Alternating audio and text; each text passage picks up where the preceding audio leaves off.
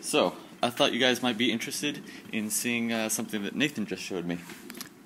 So Nathan, what are you up to? I have this strange sense of deja vu. We just tried to record this, and the audio didn't work, so... Deja vu! So Nathan, what are you doing right now? Well, in the review sessions for this animation of Centella running through the streets and then jumping off of this box and like, ah, and then she lands on the ground and keeps running, it was pointed out that she is falling too quickly after she jumps off the box. I told him that it needed a little bit more hang time. A bit more hang time. And he didn't believe me, so he thought he What? would... I totally believed you. Okay. God, stop misrepresenting me. It's just the internet. It doesn't matter. Just the internet. That's true. No one on the internet Wait. Does that mean I don't matter? Okay, so what do you have here?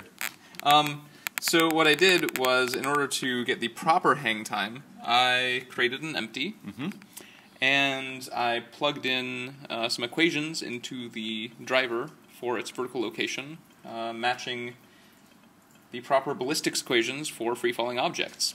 And now I can actually track the proper arc and speed at which she should fall.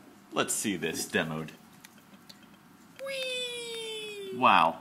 Whee!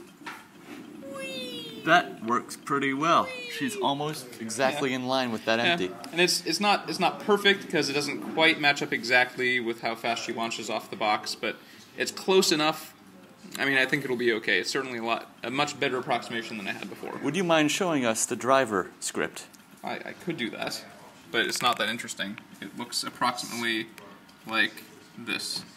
Wow, I have no idea if you can see that. It's a lot of numbers and divisions and multiplications. By the way, if you're interested, what is the rate at free fall? Gravity, what is the number there? It seems approximately 9.81 meters per second per second. Negative.